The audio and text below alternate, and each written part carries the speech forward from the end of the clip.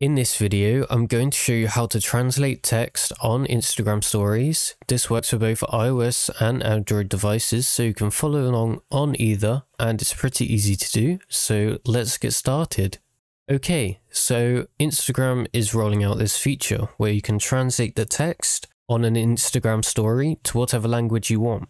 And this definitely is going to be useful to you, as you're certainly going to come across stories that are in a different language. And currently you can translate about 90 languages, I do believe.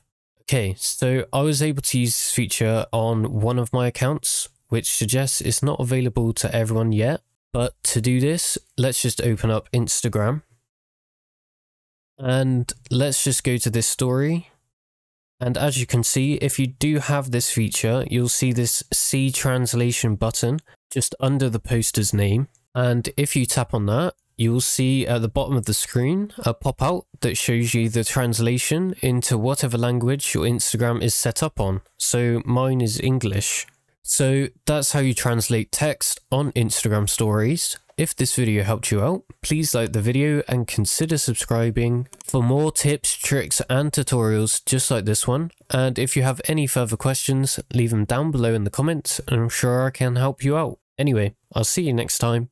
Bye bye.